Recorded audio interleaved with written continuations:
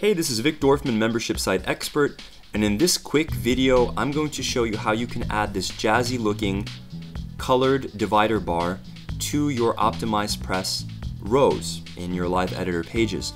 And I got this idea from the membermouse.com landing page.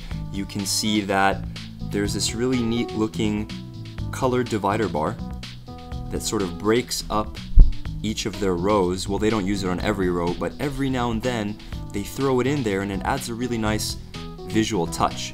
Now let me show you how to do this inside OptimizePress.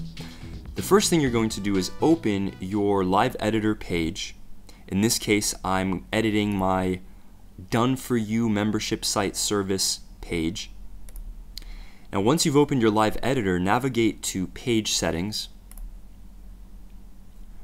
Scroll down to where it says Other Scripts, right here, and scroll down to the bottom, and if you have a field available, then go ahead and select Custom CSS, and if you don't have a field available, go ahead and click Add New, and it will bring up a new field.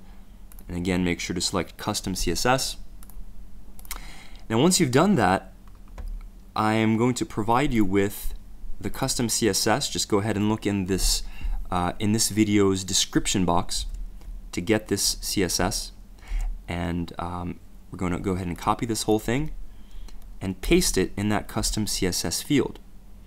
Now you'll notice if you look, oops, wrong text file. You'll notice if you look at this text that I've defined a bottom color bar class, a top color bar class, and I've augmented the row class. And the reason for this is that the bottom color bar class will allow you to display the color divider at the bottom of your row elements, and the color bar top will allow you to display it at the top.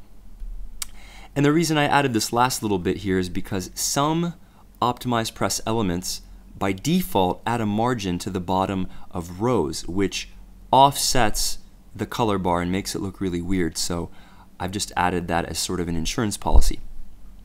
So you're going to copy and paste that whole thing in your custom CSS field here and click Update.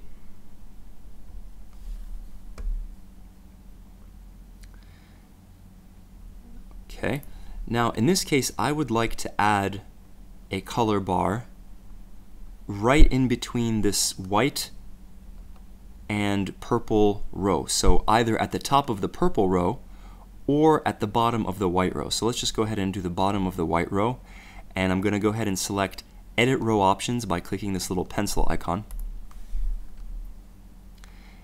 And I'm going to scroll down to Row CSS Class and type in color hyphen bar hyphen bottom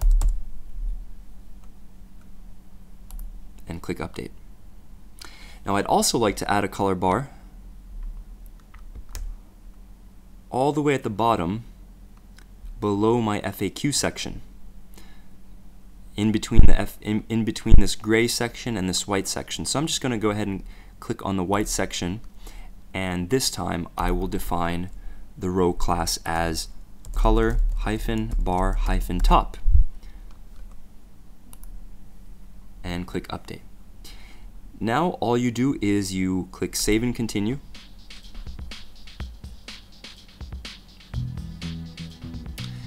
and once you refresh your Live Editor page, you should now see the colored bars at the top and the bottom respectively.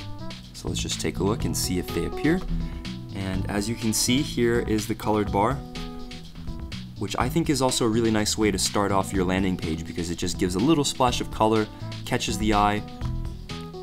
And if we scroll to the very bottom, I should have a color bar right below my FAQ, and yes, here it is.